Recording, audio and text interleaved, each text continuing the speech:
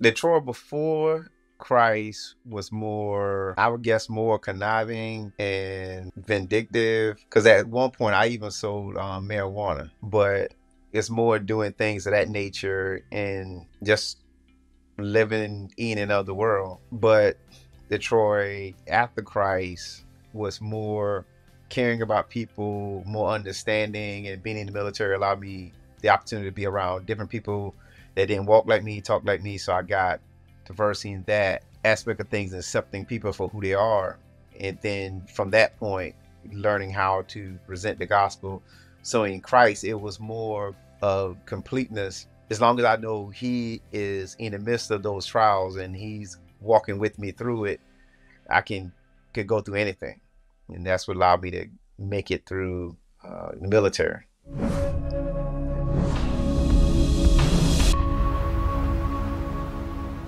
My full name again is Troy Lamont Singleton. I came to know the Lord. I grew up in church, but wasn't in the church. I knew the Our Father's Prayer. I would pray before I go to bed, everything of that nature that believers do, but I just did, something was missing. Um, as years passed, I came into the military in 94, went to chapel. My wife was always a believer. At that time, she was my girlfriend. And after basic training, we got married before going to my first duty station. When we got there at Fort Riley, she quickly found a church and asked me if I wanted to go. And I was like, nope, don't want to go. And for a couple of weeks, she kept asking me week after week. And I said no every time. And then she stopped. And she would just get up Sundays and go to church. And one Sunday, just out of the blue, I got up, started getting dressed, and went with her. And she was like, "Where you going?" I said, "I'm going with you." And I've been going ever since. And while I was in church, I wasn't understanding what the pastor was saying. It was weird because it wasn't my first time in church, but it just was the first time that I was actually seeking God's face. So I wanted understanding. I'm like, if I'm going to serve Him, I need to know who He is in my life, not only for my understanding, but to explain to anyone who asks me why I believe. And from there, we started going to, I said, "Hey, I don't understand. Let's go to Sunday school." She was like, looked at me funny. It was like, okay, it's like kind of still not understand. Let's go to Bible study. And she again did a double take and started getting understanding. And then went up to be asked to be baptized in December 17th that year. I want to say it was 94. I was baptized. So I consider that my birthday as well as my physical birthday as my spiritual birthday. That's cool. So during And that period of time, did I've you just feel been on like, fire since. um, that's cool. So during that period of time, did you feel like um, there was something stirring in your heart, that something wasn't wrong, that Jesus was calling you to something greater, or inviting you into something better in your life? Like what was it that you were wanting to know more about, or like what changed in your life that caused you to start pursuing the Lord? Before I came in the military, and just quick story on that, I hang around a lot of bad people. I was growing up, I was so bad. My dad's friend would call me trouble. So it was trouble. I kind of was there. So most of my friends were selling drugs, into violence, and just doing a lot of bad activities. Those that did the bigger crimes, of course, they got caught, went to prison, stuff of that nature. And then being away from them, that's when God kind of got my attention. I could always tell when I was there that something was missing, that was I was out of place. But when I got away, came into the military, I was no longer there. I could focus more, I could hear more because I wasn't around those same people. And by that time, had left Fort Knox and was at Fort Benning at the time for the first time, stationed here. And one night, I was just my wife and I was laying in bed and felt the call in the ministry. And I sat up and I was like, I feel God is calling me to ministry. And my wife kind of like shrugged like, oh, whatever. And then I just laid back down and went back to sleep and didn't answer it. And I ran for 2 years. So since I was running, I was like, okay, you ain't gonna answer. So he puts me on orders for Korea. So I ended up in Korea, and I tried everything to get out of Korea. And that's when I read the Serenity Prayer for the first time. When I read that, when I was like, okay, okay, God, I'm not getting out of these orders. And so I went and came back, and a couple of months after I came back, I went up to church and accepted my calling to the ministry. I said, well, preaching, teaching, I'll just teach Sunday school. I'll just teach. So that's what I was doing when I denied the calling. And then he sent me to Korea. I was like, I'm going to answer because I didn't want to go see what he was going to send me next if I disobeyed. So I obeyed. And the funny thing with that story is my wife's pastor in South Carolina told her, you're going to marry a preacher. And she ended up marrying me, who was the total opposite of a preacher. And it came true. He was right. And so this call into ministry, this came after your baptism? Yes. Okay. Um, as you started walking in obedience to that call into ministry, what challenges or struggles or oppositions maybe did you run into as you started to walk in obedience to that or say yes to that call? The challenges were, for me, was how to put God's word into action. Like, meaning, how are you walking God's word? How do you live what you preach? How do you live what you teach? That was one of the hardest things. I still had some of the same friends. I wouldn't ride with them anywhere or get in the car with them to go any place, but we would still communicate when I would go visit home. I just wasn't going the same places I would go. And of course, they would ask me what changed, and I would tell them, and they would talk about it. But it wasn't. I didn't know how to witness to them, how to connect those dots. I knew the world they live in. I knew the world I was living, but I needed to know the communications needed to effectively present the gospel to them. So I wrestled more with that than anything. Like, they knew something was different. They knew I was different. They knew I wasn't thinking I was better than them, but just how to communicate with them now, with them still doing some of the same things and me doing totally different than what I used to do. How to do that. That was the biggest challenge. Hmm. And so as you started walking in obedience to both this call into ministry and struggling with this, how do I live what I'm Um, preaching? some of them What would, happened? if I was back, um, some of them would, if I was back home and I was preaching in South Carolina, they would come and to the services, and they were like, oh, okay, that was good. That was, so they knew it was a change within me, and but it caused some thinking on their part as to how they were living and what they were doing, because they see that I've changed and stuff of that nature, and trying to get them to kind of do the same thing, but without kind of chasing them away, being careful in my words, but at the same time still presenting the gospel to them in bits and pieces to get them to kind of hear what I was coming from. Not only that, but trusting the Holy Spirit to kind of feed them that way through milk. If they grasp in this, then they'll come back or call to ask me clarification questions on certain things. And so that's how that time went. Okay. Would you say that obedience in this area costs you anything? It really didn't cause me anything. It caused them more, because during that process, I lost a couple of friends to violence, gun violence, that died before they were fully invested in Christ. That that would be the regret.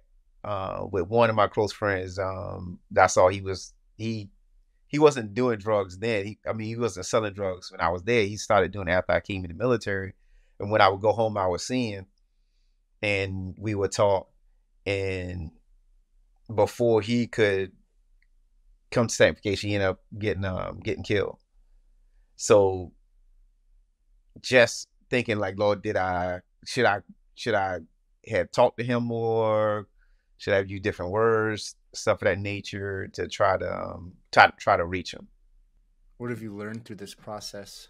Kind of the same thing with Pastor Jeff when Blackout Mogadishu, when God allowed him to survive, then you use those opportunities to present it more, I wouldn't say more forcefully, but to put it out front instead of lead with it, instead of have it come in the middle or the end of a conversation, kind of lead with that to cause them to think if they shy away, they presented the gospel, whether they want to hear it or not, but didn't want to have it like on my conscience anymore of thinking that I should have did more, getting that question out of the way and present it to them more to get them to come to know him, have more interest in him, to shift from doing the things they're doing to doing something else. Would you say Jesus responded to maybe the guilt that you were experiencing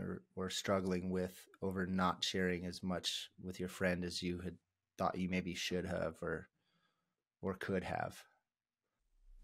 I think Christ showed me better ways to facilitate it, meaning equipping me with other tools needed. So, okay, you need some work on this or that to be able to make it plain that they can understand. Like, yeah, they know who you are and that you're different, but how to communicate with them to bridge that gap, to cause them to have a better understanding of where I'm coming from, and just making it as plain as possible, and being able to use some examples in my life to help to share with them, to cause them to think about what they're doing, because I know what they're going through. They can say 2 or 3 words, I can kind of know their background.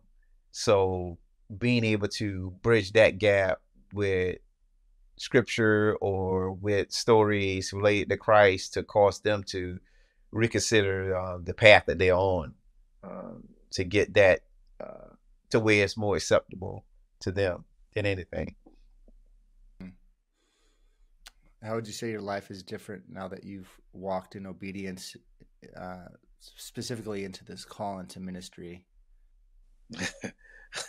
Our life is way different than that. I mean, even if I forget when I go home, I'll see people, I'll see friends that have some of them that have moved on from it, but they bring back memories of those days. But it brings up memories like, man, I came a long way. And for the people at Two City, they don't have a clue who that person is. There's no remnant of that person as residue within me that they will connect the dots between the Troy of that time, that part, that chapter in my life till now. And it's I just thank God daily for it and about it. And my wife was a major part of making that happen because she knew me doing that. And the thing with her is she was smart, top 10% of her class, went off to school, educated, and then she was dating me. And he was like, "What are you doing with him?" Like, totally two different spectrum. But she was that person that bridged that gap. And I asked her later, like, why did you stuck with me through all of that? And she just said she saw something in me that what I was doing wasn't who I was. And mind you, she was going to church, and I would probably pop in every now and then, but she was active in her church, and she dating this guy that just out there. But and I wanted during that time period, I just kept doing what I was doing. But she said she saw something in me that I didn't really see in myself, that the person I was trying to be wasn't a person of who I was. Can you talk to me about the Troy before Christ and the Troy after Christ, or maybe even specifically this call into ministry, the Troy before this call into ministry and the Troy after, and what was it about Jesus that um, that helped bridge that gap between those two, from what it sounds like, very different Troys? The Troy before Christ was more, I would guess, more conniving and vindictive, and because at one point I even sold marijuana, small scale, but it's more doing things of that nature and just living in another world. But the Troy after Christ was more caring about people, more understanding, and being in the military allowed me the opportunity to be around different people that didn't walk like me, talk like me. So I got diversity in that aspect of things, accepting people for who they are. And then from that point, learning how to present the gospel. So in Christ, it was more of completeness. When I was without him, it was like something was missing. I didn't know what it was, couldn't put my finger on it. We just knew it was something more to life. And that person before Troy was had limitations, or I can't do this, I can't do that. But with Christ, total opposite. Just feel I can do anything that he would allow me to do. The person before was more stressful. The person after him was is not as stressful. Just being patient with what God would have him be, although that's not a word that no one likes to be, is patient, especially when you're going through trials. But as long as I know he is in the midst of those trials and he's walking with me through it, I could go through anything. And that's what allowed me to make it through the military. Last question as we wrap up: who is Jesus to you? Jesus is everything. He's my teacher. He's the person that I can consult when times are hard. He's someone that I can ask questions when I don't understand. He's someone that's a God, and he's my savior. He's and because of him, that things that we would have to do that we don't have to do because of him. And from the example that he lived, the adversities that he faced and overcome, lets me know that I can do it as well. Because he said greater things that he did that we would do. So I just trust in that, and the assurance of that just gives us the comfort to give me the comfort to know that I can be and do anything because of him. Hmm. Troy, thanks for sharing your story. You're welcome.